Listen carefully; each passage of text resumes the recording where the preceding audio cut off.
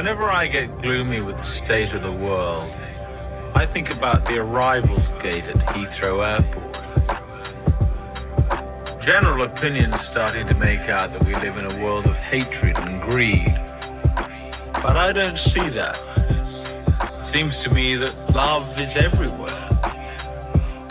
Often it's not particularly dignified or newsworthy, but it's always there. Fathers and sons, mothers and daughters, husbands and wives, boyfriends, girlfriends, old friends.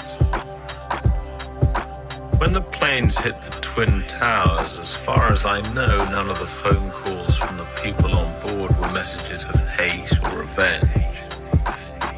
They were all messages of love. If you look for it, I've got a sneaky feeling you'll find that love actually is all around.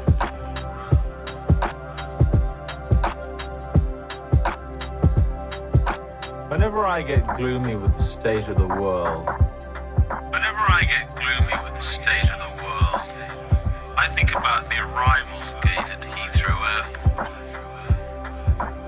General opinion is starting to make out that we live in a world of hatred and greed. But I don't see that. It seems to me that love is everywhere. Often it's not particularly dignified or newsworthy, but it's always there. Fathers and sons, mothers and daughters, husbands and wives, boyfriends, girlfriends, old friends. When the planes hit the Twin Towers, as far as I know, none of the phone calls from the people on board were messages of hate or revenge. They were all messages of love.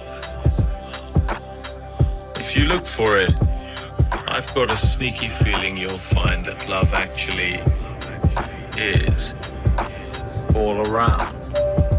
Whenever I get gloomy with the state of the world, I think about the arrivals gate at Heathrow Airport.